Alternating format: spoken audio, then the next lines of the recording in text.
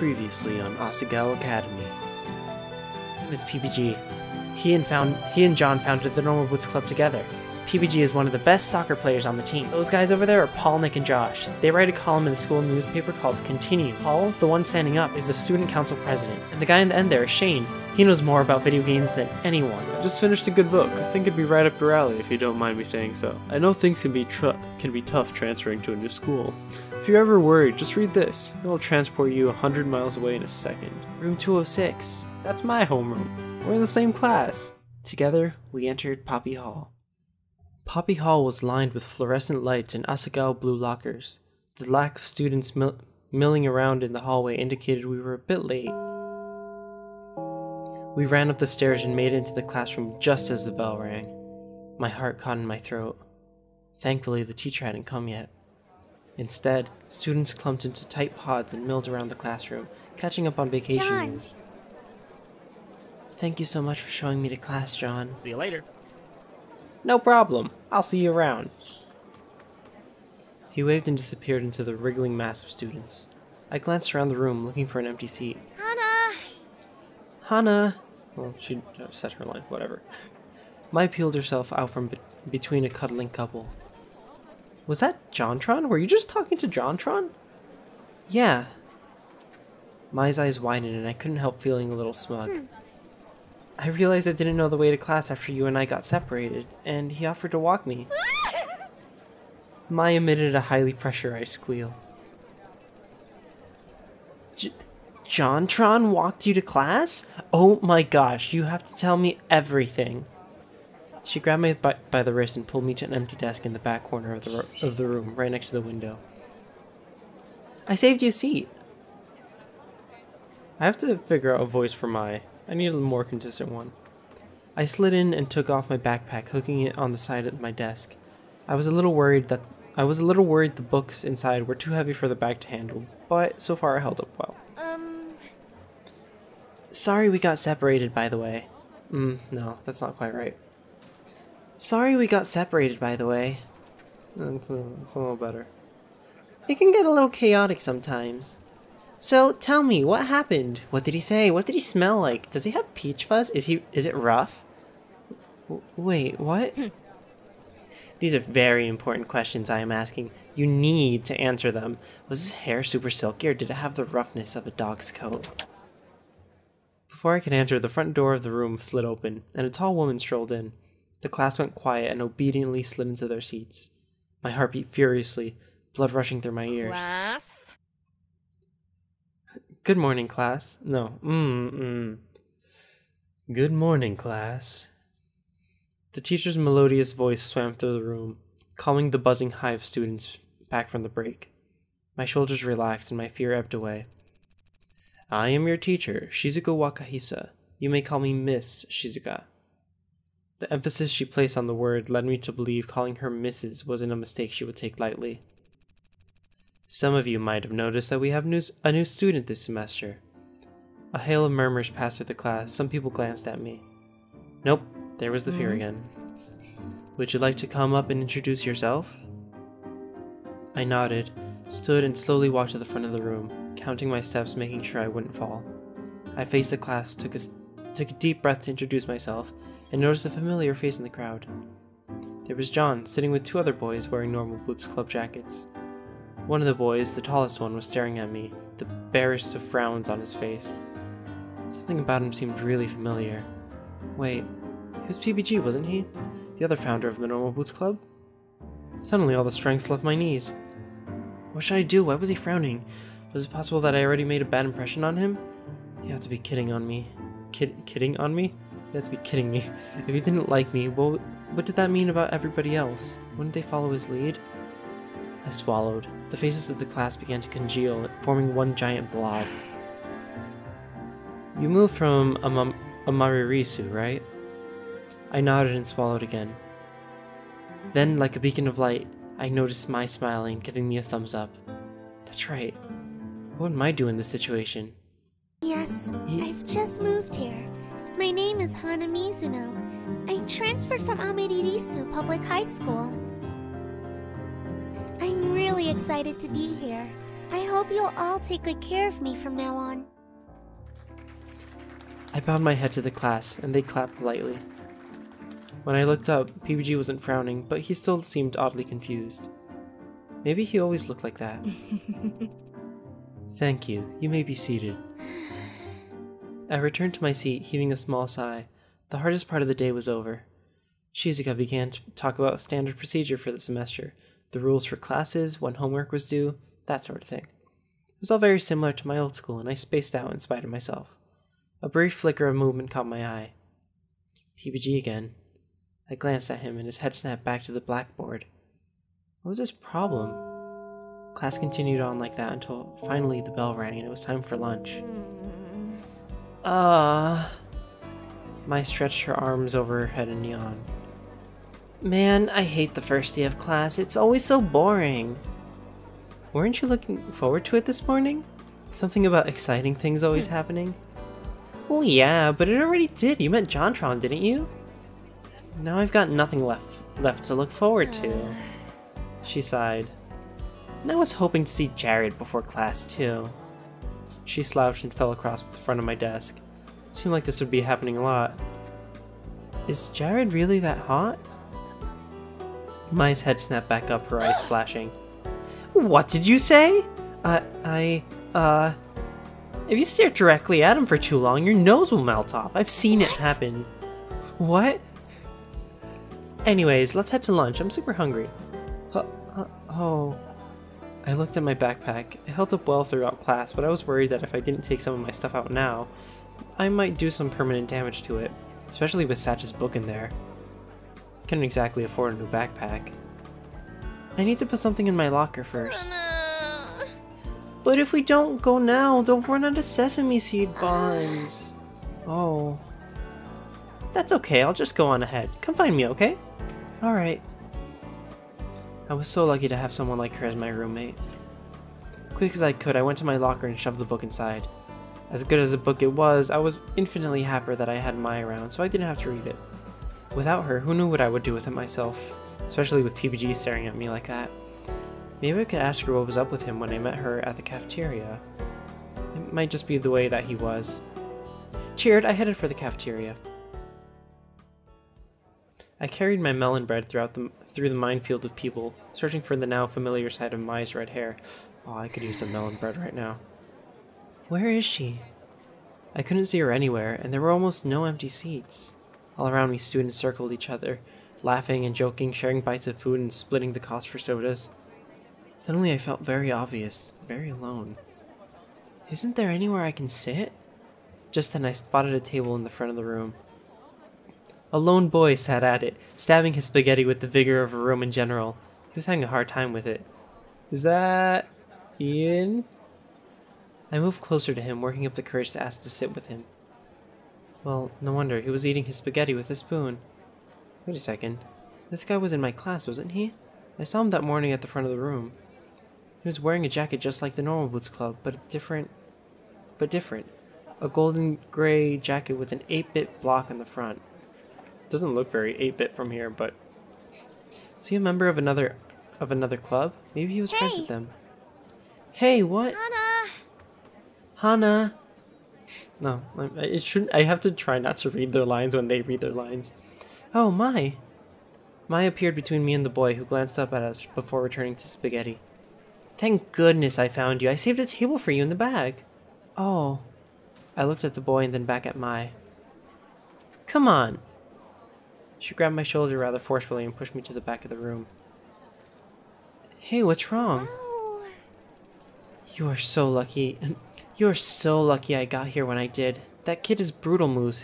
His real name's Ian. He's from the Hidden Block Club. The Hidden Block Club? Yeah, the rival club in Normal Boots. He's really weird. I mean... She looked around her to make sure no one was listening in, but we were completely alone in our little corner of the cafeteria. He speaks in Comic Sans. Whoa. Yeah, it'd be better to stay away from him, especially since you already gotten to know some of the Normal Boots guys. I'm sorry. He speaks in Comic Sans. How do you talk in a pot? What are you talking about? I only just met John today. Yeah, right. I saw the way PBG was staring at you. He totally likes Really? you. Really? Is that what you thought it was? Either Mai was blind or she had a serious case of wishful thinking. Oh, totally. It was so cute. Just like my favorite manga. You meet in high school, fall in love, and then go off and fight aliens together. I don't think that's gonna happen. Have some faith in yourself. That's totally what's happening. So now that you're in good with PBG, can you introduce me to Jared? Oh, was that what she was getting at? Hot flash of doubt seized me. Was it possible that Mai only liked me because she thought I knew the normal boots guys? That couldn't be the case though. She was so nice. Still, looking at her shining and eager face, I couldn't talk myself out of the idea. I actually thought PBG didn't like me. What? What? Why would you think that? Well, He was glaring at me. Man, you don't understand. It's a love triangle. A love triangle. What? A triangle? I can see it. Stars practically erupted from her eyes. PBG, I can't. But Hana, I love you. PBG. Bye, my maidenhood. Where are you going with this? I slammed my fork into the table. Mai looked very pleased with herself. Okay. I'm just kidding. You're really cute when you blush. You almost match your hair. That's not fair at all. I beg to differ. Still, I searched my mind, eager to change the subject. That was an impressive scenario. What? What? No, it wasn't. I just made that up on the spot. Mai laughed nervously. Oh, so that girl who was talking to me when we got separated. Mai told the story of her past friendship with this girl, like they were eternal arch nemeses. Apparently, they had some bad blood. I nodded, choosing to take the time to relax. Before I knew it, we were finished eating. We got up and tossed our trays together. As I headed towards the door, though, Mai hesitated. Hey, I forgot something back at the dorm. Oh, need help? No, I'm totally okay. I'm just gonna go get it. I'll see you later, though, right? See you later. Okay, see you in class. I waved, and Mai sprinted off in the direction of the dorms. Alone again, I crossed my arms and headed back to Poppy Hall. Large groups of 7 or 8 people were laying out in the sun, playing catch or eating lunch on the lawn. It looked like fun to have so many friends like that. I smiled. Maybe this new school would be better than my last. Without students inside it, Poppy Hall looked like a bit like an abandoned hospital. My footsteps echoed as I climbed the stairs to the 4th floor.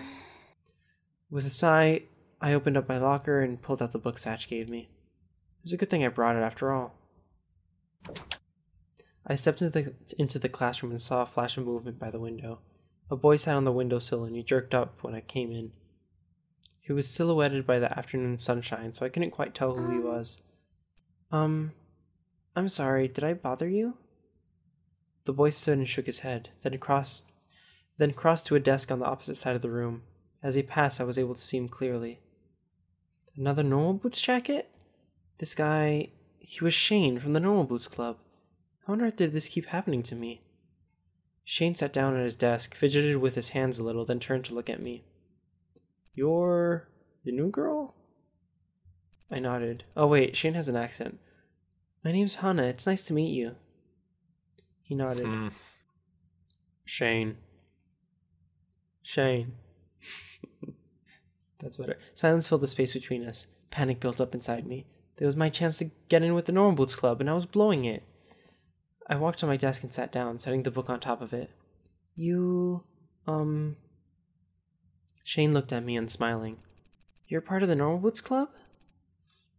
Yes, I am. Why?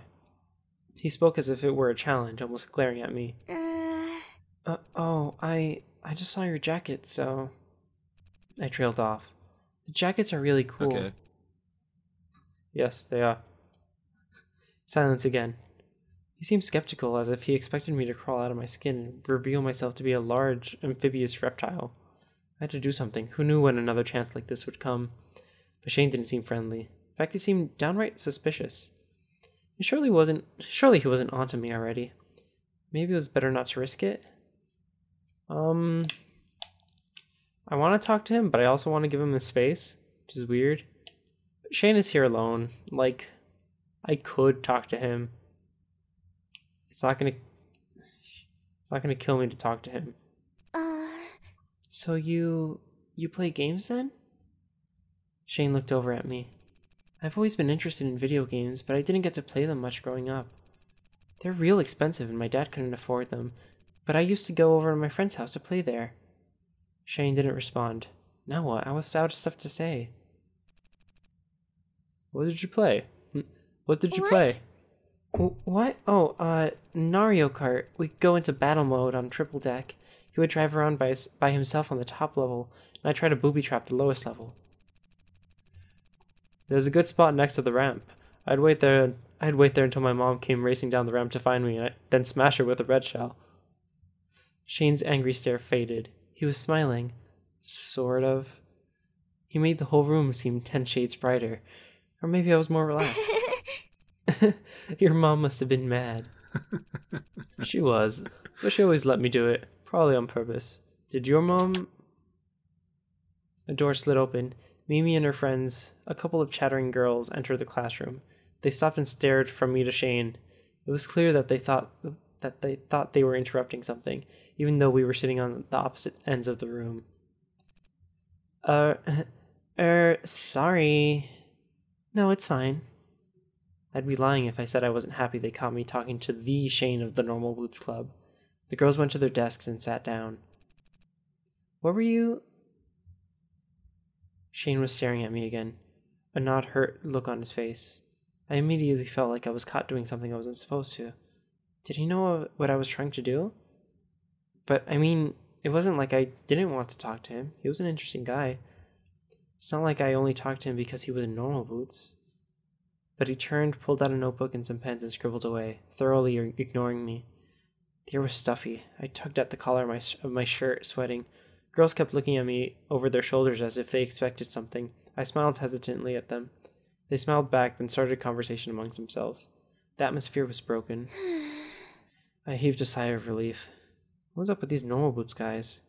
John was really nice when I spoke with him, but PBG and Shane seemed to hate me. They were anything but normal. I waited for Mai to come to class, waiting desperately to tell her what happened. But when the bell rang and Miss Shizuka started teaching, Mai hadn't come.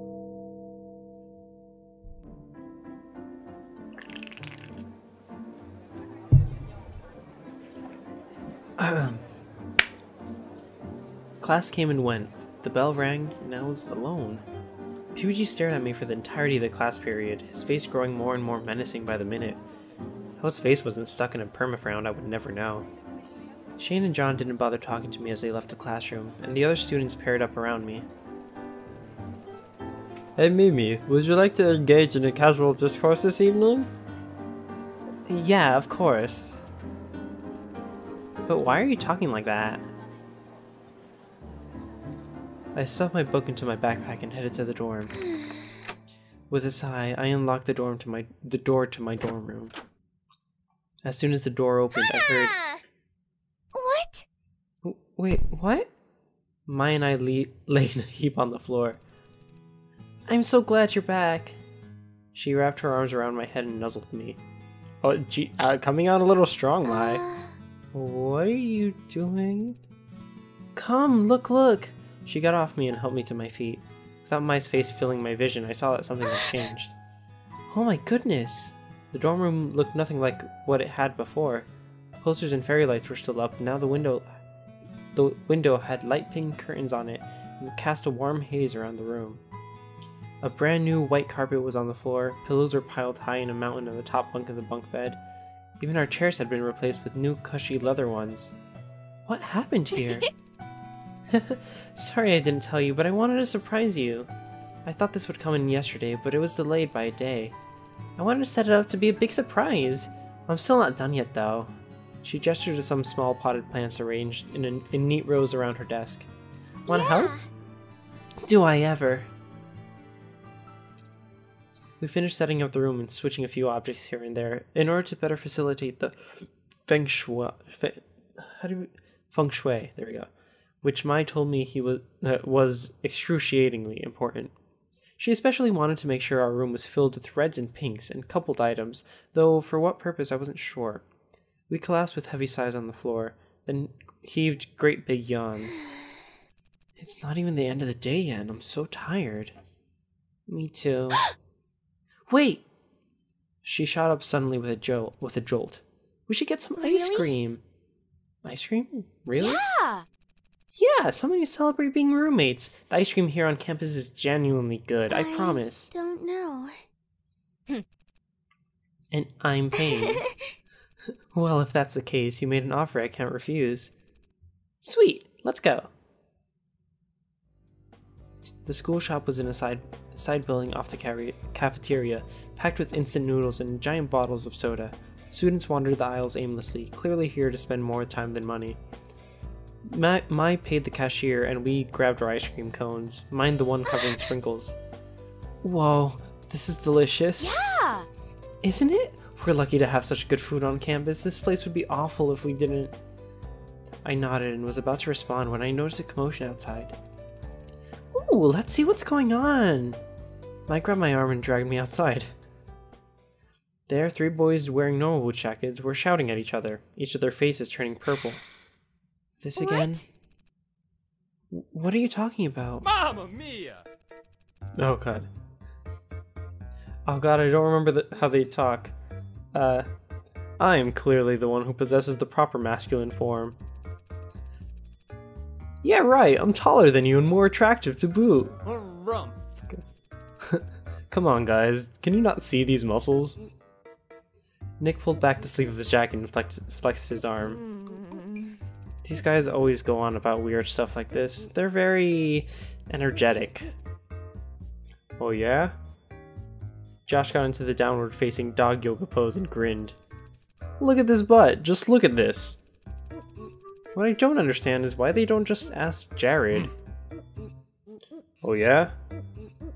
Paul kneeled low to the ground and took off at a sprint, heading straight for us. Yeah! Check this out. He sprang into the air in a graceful ballerina's leap, spinning through the sky, and finally came straight for me?